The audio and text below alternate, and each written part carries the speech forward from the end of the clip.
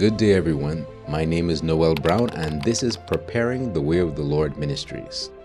I hope you're here today after viewing my previous video, 3 Lessons for Seventh-day Adventists from the Coronavirus. In that video, I introduced the topics of country living, medical missionary work, and true education. Today, we will begin our series on country living. The presentation today is entitled, Country Living is Real. Before we continue, let's pray. Dear Heavenly Father, we thank you once again for being able to have this presentation. Once again, just send your Holy Spirit, guide us, speak to us, we pray. In Jesus' name, amen. As we begin, let's review those quotes from the previous presentation. In God's plan for Israel, every family had a home on the land with sufficient ground for tilling.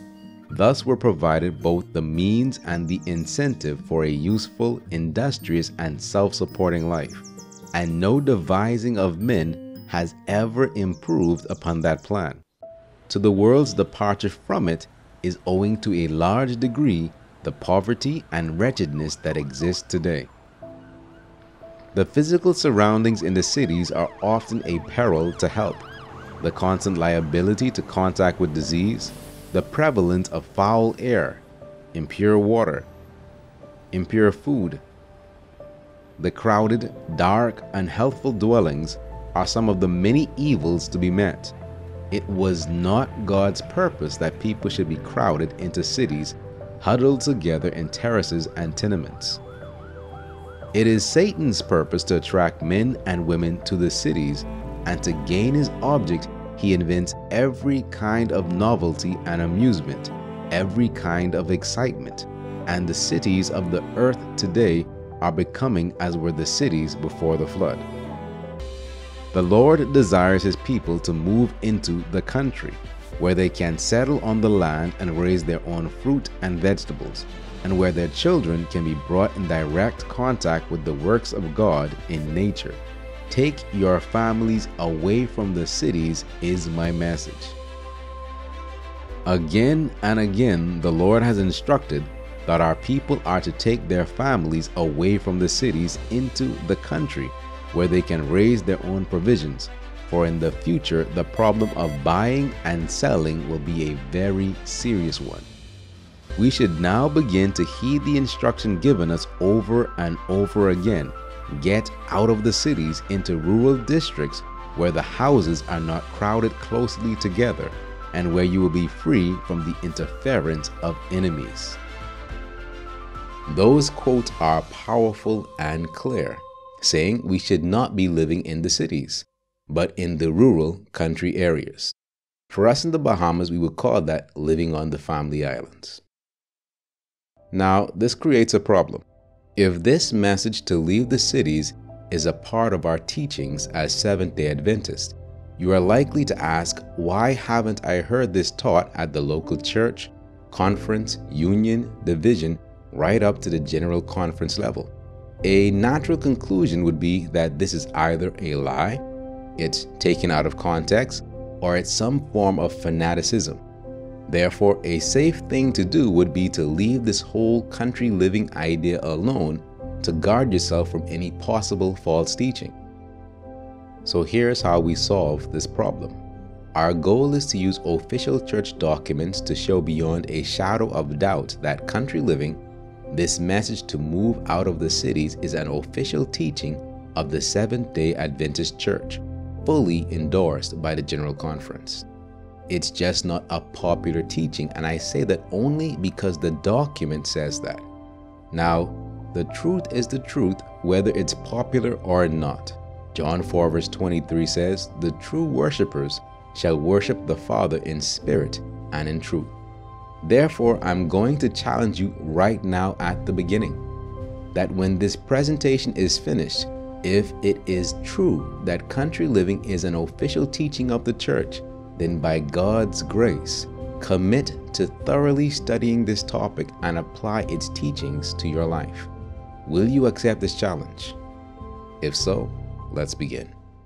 As I previously said, we're going to look at official church documents on the topic of country living.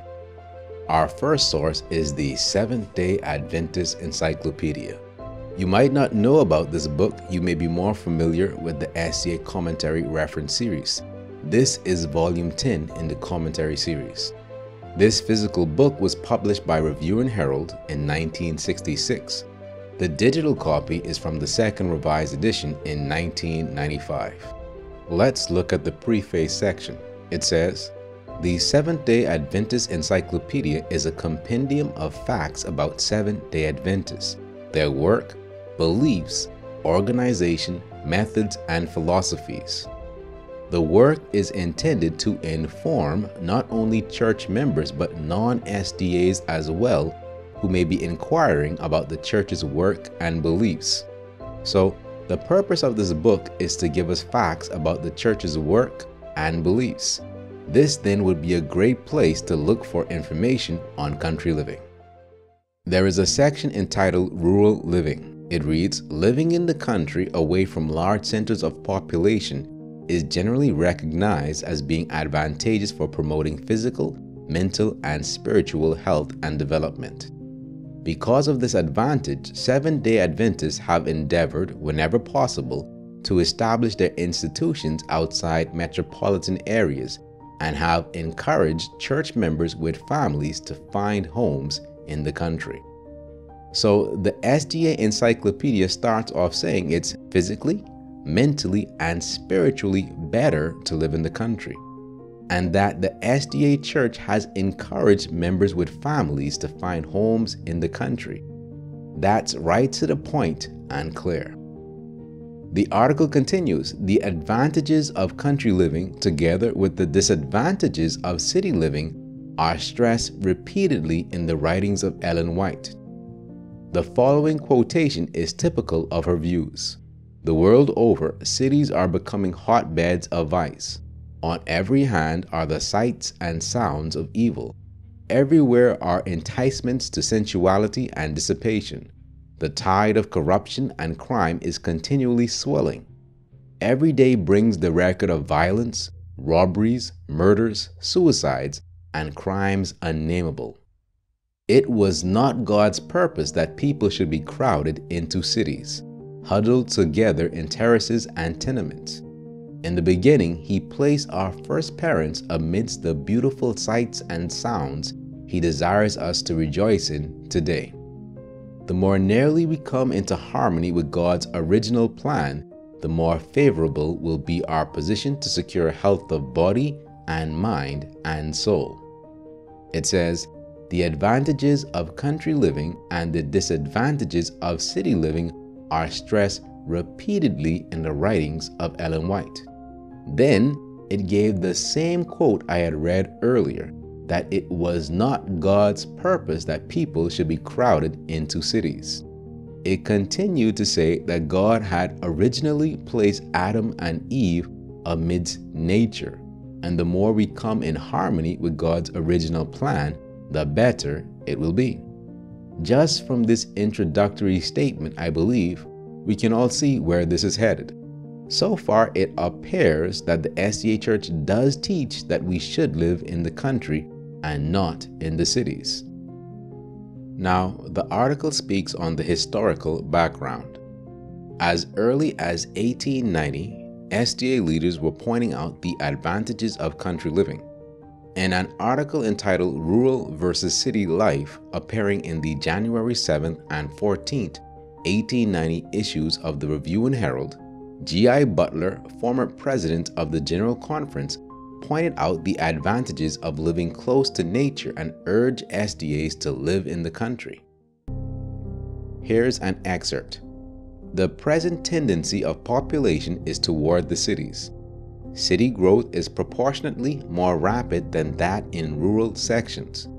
We feel certain that the great mass of those who leave the country for the city expecting to increase their real happiness thereby make a grave mistake.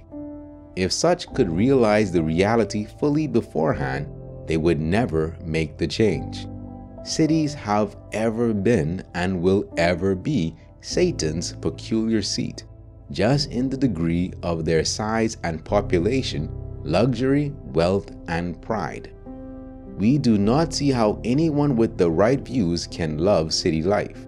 We turn from it gladly to contemplate the quiet charms of country life. In part 2 of the article, nature presents her greatest charms in the country. God's works in nature are higher in every sense than man's arts can rival. Here, children can be reared for God healthfully with greatest freedom from evil influences of ungodly associates. In rural life, there is a communion with nature, and through it with nature's God, attainable, which may greatly benefit those who live in the country far more readily than those in the city. They come near to the source of all things. A few years later, W. Prescott, an SDA educator and administrator, in an article in the Review and Herald, March 16, 1905, entitled Country and City, warned SDAs to resist the trend of moving to the metropolitan areas and pointed out that because of the corrupting influences of the cities, we are removing our institutions from the cities to the country. Here's an excerpt. Those who have read the history of Rome know that in the last days of the Republic, the people deserted the country and flocked to the city, and that consequently Rome was crowded with a rabble of poor citizens, largely fed at public expense. This was one of the conditions which made for the downfall of the Republic and opened the way for an imperial tyranny supported by a military despotism. The same inclination to shun the country and to abandon the cultivation of the soil for the excitements of the city is exhibited in this republic today. Some are able to perceive the meaning of this movement. The Conservative Church Standard says, one of the most dangerous social tendencies of the age is the drift of population from the country to the towns. It is more than simply a dangerous social tendency. It is part of a well-planned campaign arranged by the enemy of God and man, who is making ready for the final struggle. We see that as early as 1890 and 1905, articles were written by the church encouraging members to continue living in the country. Looking at U.S. history, we'll see why these articles were written.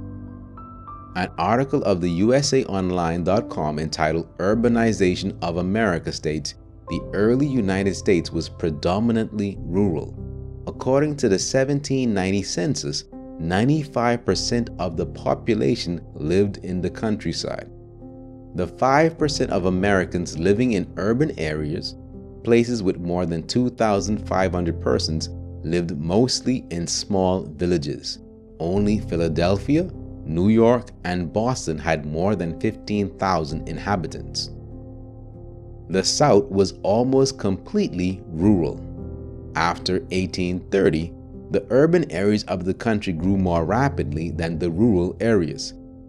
By 1890, industrialization had produced substantial growth in cities, and 35% of Americans lived in urban areas, mostly in the northern half of the United States. The South remained rural, except for New Orleans and a few smaller cities. The number of Americans living in cities did not surpass the number in rural areas until 1920.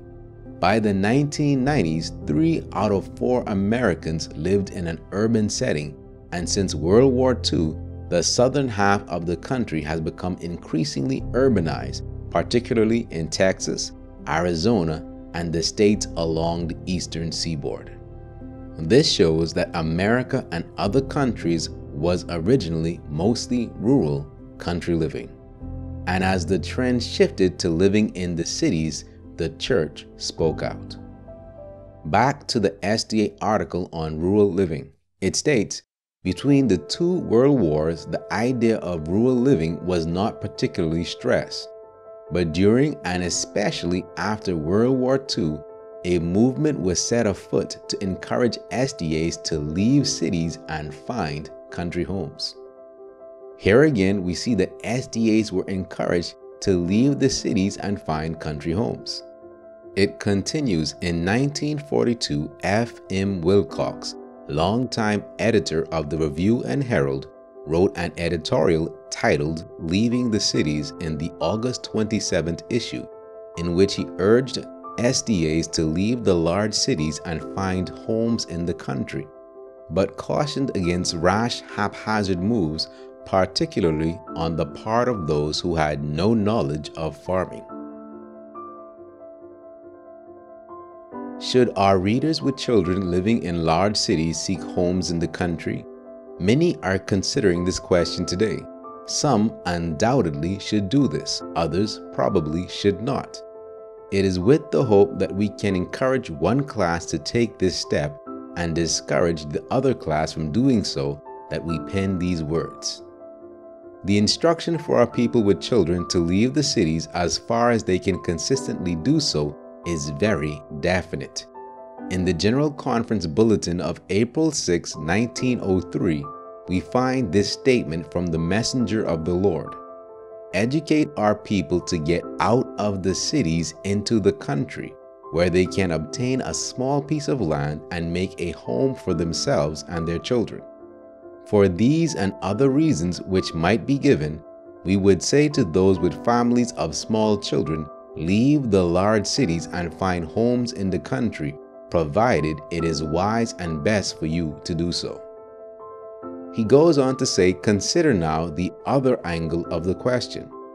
Some parents living in large cities are needed in the city churches of which they are members. They fill important church offices and they are carrying heavy responsibilities. For them to forsake their posts of duty and go away would entail heavy loss to the work of God. We cannot believe they should do this. They can determine their duty only by prayer for divine guidance and in counsel with responsible brethren. By 1940, 56.5% of the U.S. population lived in cities. The author still presented country living with a slight different perspective. Those with children should leave the cities, but those who hold important offices in church should probably stay. We will look at this concept of whether members should stay in the cities for witnessing at a later date. But the focus of this presentation is, did the church officially teach country living? And we see again, the message was clearly given to leave the cities. The SDA Encyclopedia article continues. It appears that after the cities of Hiroshima and Nagasaki were bombed, the General Conference began to give serious consideration to setting up an organization for promoting rural living for SDAs. Let's take a look at why the bombing of Hiroshima and Nagasaki would play a role in promoting country living. First, a quick summary. It's 1945, World War II, and the United States of America dropped atomic bombs on the cities of Hiroshima, Japan on August 6 and Nagasaki, Japan on August 9th, killing tens of thousands, leading to the total surrender of Japan. A CNN article stated that the population of Hiroshima in 1945 was between 300,000 to 420,000. Then President Harry S. Truman authorized the attack on Hiroshima. The time for decision has come. In Truman's own words, "I did not like the weapon, but I had no qualms if in the long run millions of lives could be saved." On July 25th, the order is issued. Use of the bomb approved. The U.S. B-29 bomber aircraft, the Enola Gay, dropped the nuclear bomb codenamed Little Boy on August 6, 1945.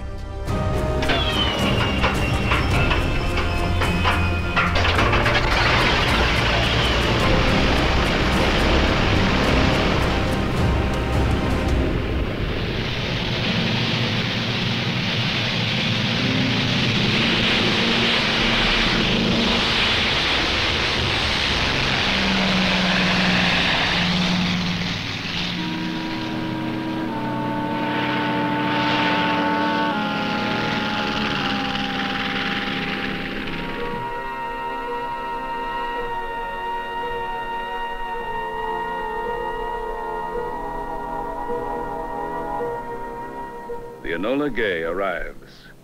at 8:11 a.m. On time, on target.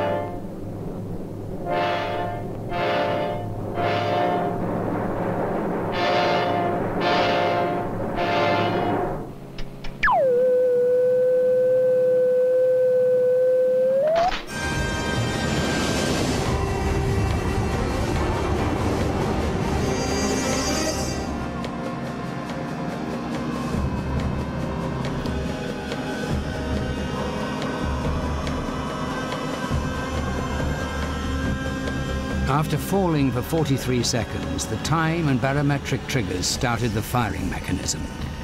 A uranium bullet fired down a barrel into a uranium target. Together, they started a nuclear chain reaction.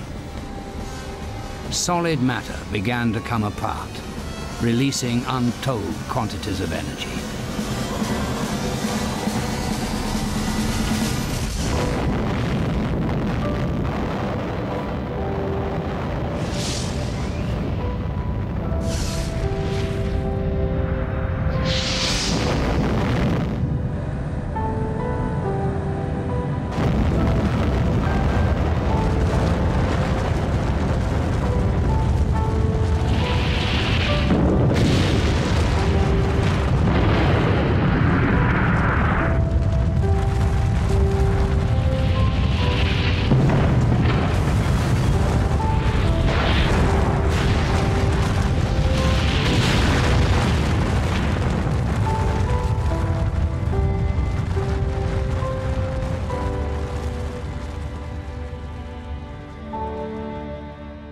A short time ago, an American airplane dropped one bomb on Hiroshima and destroyed its usefulness to the enemy.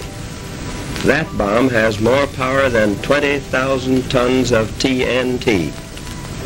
The Japanese began the war from the air at Pearl Harbor. They have been repaid many-fold.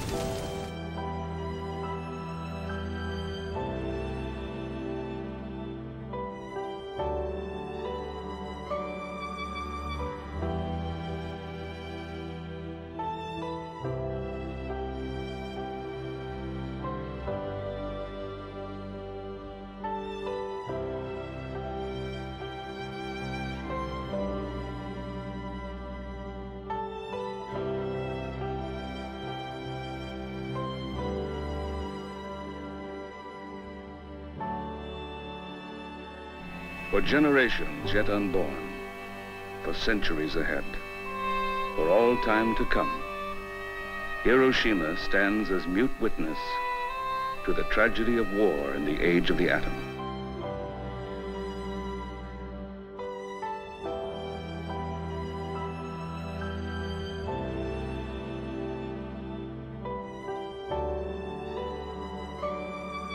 At least 70,000 people were killed in the initial blast, while approximately 70,000 more died from radiation exposure.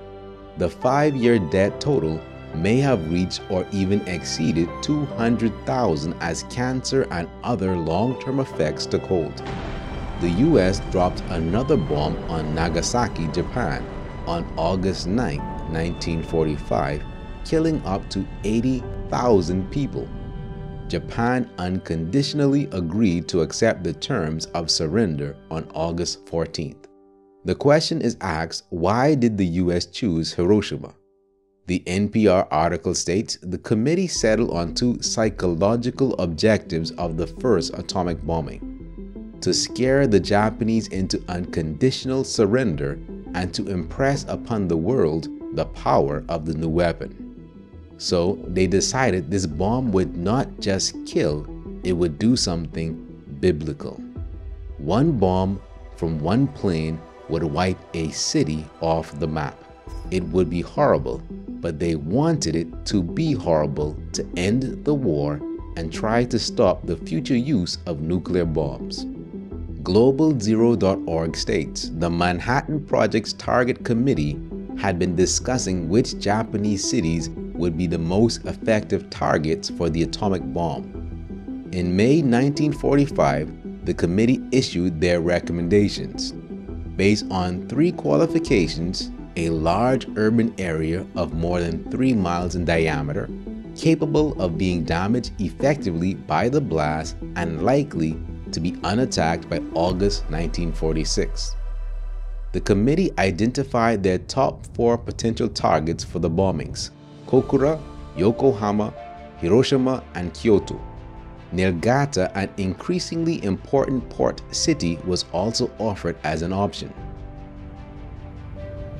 Kokura was a city of great military importance because it had the largest factory in western Japan for the production of aircraft, missiles, and other weapons. Yokohama was an urban area that had escaped attacks so far and hosted important industrial activities, including aircraft manufacturing, docks, and oil refineries. Hiroshima was also very important from a military perspective, since it was home to the 2nd Army headquarters, which were responsible for the defense of southern Japan. It was an important center of storage, communications, and assembly of soldiers. The city's landscape added to its appeal as a place to showcase the bomb's destructive power. The nearby hills could increase damage from the atomic blast, and the rivers running through it kept Hiroshima off the list of targets for firebombing. Kyoto was another ideal target. It had a population that amounted to 1 million people. It was a major industrial center, and it was Japan's intellectual center and former capital. Ultimately, U.S. Secretary of War Henry Stimson persuaded Truman to take Kyoto out of consideration, as it was Japan's cultural center and a cherished city. Nagasaki, another important port, was chosen as its replacement. The population at Nagasaki was estimated to be about 263,000. Targeting was finalized on July 25, 1945. Hiroshima, Kokura, Niigata, Nagasaki. The attack order stipulated the U.S. Air Force would deliver the first bomb after around August 3, 1945, on one of the targets, as the weather permitted. Hiroshima's weather report for August 6 showed a clear day, and plans moved forward. Kokura, the intended target for the second bombing, was spared only because the city was suddenly covered by a cloud on August 9th. Nagasaki was devastated instead. Hiroshima and Nagasaki, 2 bustling cities with populations in the hundreds of thousands, destroyed in a moment. Over 100,000 people were killed instantly, and the citizens of these cities had no realization that they had been chosen for destruction. The bombing of cities during World War II would be a good reason to consider country living. However, there's a little more to consider. Before even the events of World War I, Ellen White had repeatedly warned the church to get out of the cities. She said, "There are reasons why we should not build in the cities. On these cities, God's judgments are soon to fall. The time is near when the large cities will be visited by the judgments of God. In a little while, these cities will be terribly shaken. No matter how large or how strong these buildings, no matter how many safeguards against fire may have been provided, let God touch these buildings, and in a few minutes or a few hours, they are in ruins. The ungodly cities of our world are to be swept away by the besom of destruction. In the calamities that are now befalling immense buildings and large portions of cities, God is showing us what will come upon the whole earth. Oh, that God's people had a sense of the impending destruction of thousands of cities now almost given to idolatry. The Lord calls for his people to locate away from the cities, for in such an hour as ye think not, fire and brimstone will be rained from heaven upon these cities. The time is near when large cities will be swept away, and all should be warned of these coming judgments. Ellen White had given repeated messages of destruction coming to the cities, and they were then seeing a clear fulfillment. As a result, as the article says, the General Conference began to give serious consideration to setting up an organization for promoting rural living for SDAs. In December 1945, E.A. Sutherland, president of the Rural Education Association of Madison, Tennessee, was invited to become the secretary of a commission to be set up under the name of North American Commission for Self-Supporting Missionary Work, of which L.K. Dixon, president of the North American Division, was to be chairman. The commission was to begin functioning July 1, 1946. Among other objectives, this commission was to stand as a body of counselors to such individuals as would decide to locate their families in more rural communities and enter into some form of self-supporting missionary endeavor. So a commission was made to stand as a body of counselors for those who decided to locate their families to more rural communities. It continues, probably early in 1946, a committee on country living was set up as indicated in Section 4 of the General Conference Action for March 14, 1946. In August of the same year, the General Conference recommended the merger of the North American Commission for Self-Supporting Missionary Work and the Committee on Country Living that had previously been set up to promote rural living. The new organization was named the Seventh-day Adventist Commission on Rural Living and had Sutherland as secretary and C.B. Haynes as assistant secretary. Among other objectives, this commission was to encourage our church members in cities to study the instruction from Ellen G. White about country living and to develop plans whereby they can fulfill this instruction, to provide counsel and information to those who are considering moving to the country, to hold regional institutes for self-supporting missionary workers and individuals interested in country living. Summarizing, in 1946, the General Conference recommended the formation of the Seventh-day Adventist Commission on Rural Living, which would have three main objectives. 1. To encourage church members living in the cities to study the instruction on country living and also plan towards carrying out the instruction. 2. To provide counsel to those considering moving to the country. 3. To hold regional training institutes for self-supporting work and country living. Note, up to this point, the General Conference had only written articles promoting, endorsing country living. Here, they created an official department of the GC to teach country living. So we can say unanimously that starting in 1946, the Seventh-day Adventist Church officially taught country living, the message to leave the cities. Let's continue reading to see how this develops. In harmony with this section, the booklets Country Living and From City to Country Living were recommended to SDAs for reading. An article written in the Lake Union Herald on April 11, 1950 by Carlisle B. Haynes provides a great insight into the publishing history of these two books. For the past 5 years, there has been sounding out with renewed emphasis the call of God for His people to leave the cities and locate their homes in rural areas. This call has been given impressive force by the publication entitled Country Living. This is a compilation of the messages given by Ellen G. White from 1902 to 1906, containing counsel from heaven to stand apart from membership in labor unions and get away from the corruptions and dangers of the cities. To many Adventists, these statements were new. To others who had known of them, their republication in 1946 was clothed with a new significance. A deep impression was at once created throughout the churches that this renewed call was timely and demanded study and action. A remarkable interest was taken in this call to leave the cities. Indeed, for a time, some uneasiness was felt lest there should develop a mass movement and families might act on impulse without adequate and intelligent planning and business-like arrangement, and thus bring disaster and disappointment to themselves and to the cause. This, we are glad to say, has not occurred and ought not to occur.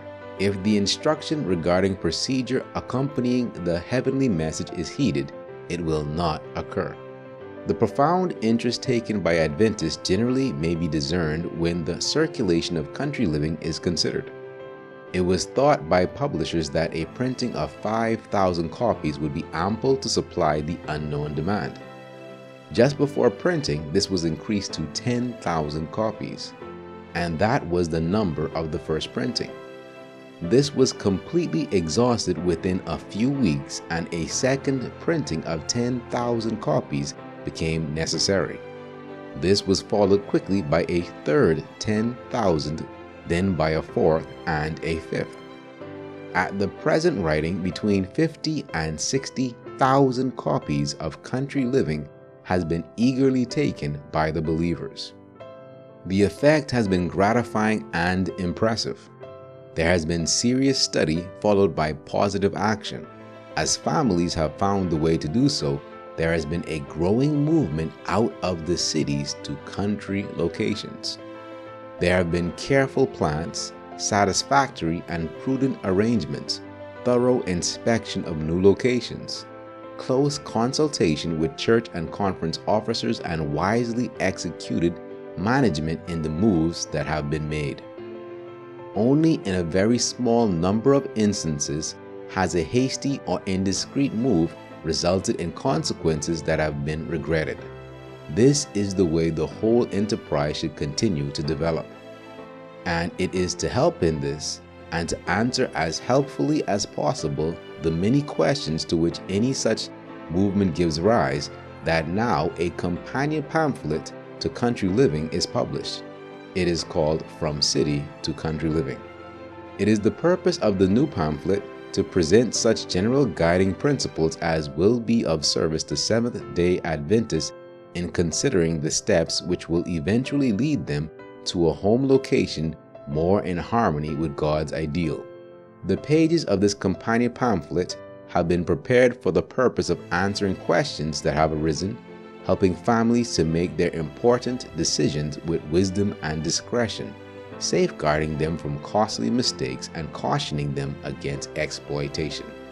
The new pamphlet is priced at 25 cents and should be ordered from your book and Bible house. It contains the following chapters: The Call to Leave the Cities, What is Country, Reasons for Moving to the Country, God's Promise to Help Families to Secure Homes in the Country, Choosing a Location for a Home in the Country, Gardening and Other Activities, Life at its Best, The Lure of the Land, Enterprises Operated for the Lord versus Worldly Enterprises, Learn to be Self-Sustaining. So we see that 50 to 60,000 copies of the book Country Living were received by the church by 1950. This is an impressive number, but to put this in true perspective, the membership of the SDA Church in 1950 was 756,812. 50,000 books received means that 6% of the church, or 1 out of every 15 Seventh-day Adventists, had the book Country Living in their possession. So the message of Country Living would have been well known within the Adventist Church. Let's take a look at the book Country Living. First, let me say you can get a free copy of this book from many online sources. It's in the book section of the EGW Writings app, which can be downloaded for free for iPhones or Androids. It is available in audio at ellenwhiteaudio.org. Also, there you can download the text in PDF, EPUB, or Kindle. So if you don't have a copy already, feel free to pause this presentation and download your copy. Country Living is a small book with only 32 pages. You can read this in one day. Chapter 1 is entitled A Call to Leave the Cities. Some of the subsections are The Perils of the Cities, City Living Not God's Plan, Cities to be Visited by God's Judgments, Imminence of God's Judgments, Peril to Those Who Remain Unnecessarily. Here are some highlights. In choosing their surroundings, few make their spiritual prosperity the first consideration. The world over, cities are becoming hotbeds of vice. On every hand are the sights and sounds of evil. Life in the cities is false and artificial. The physical surroundings in the cities are often a peril to health.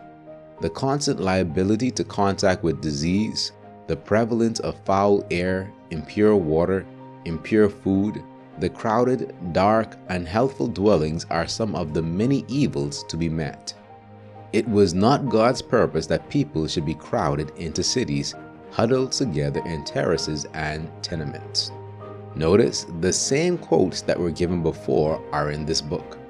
And this book is compiled by the General Conference. Remember at the start I said a natural conclusion would be that this is either a lie, it's taken out of context, or it's some form of fanaticism. Therefore, a safe thing to do would be to leave this whole country living idea alone to guard yourself from any possible false teaching.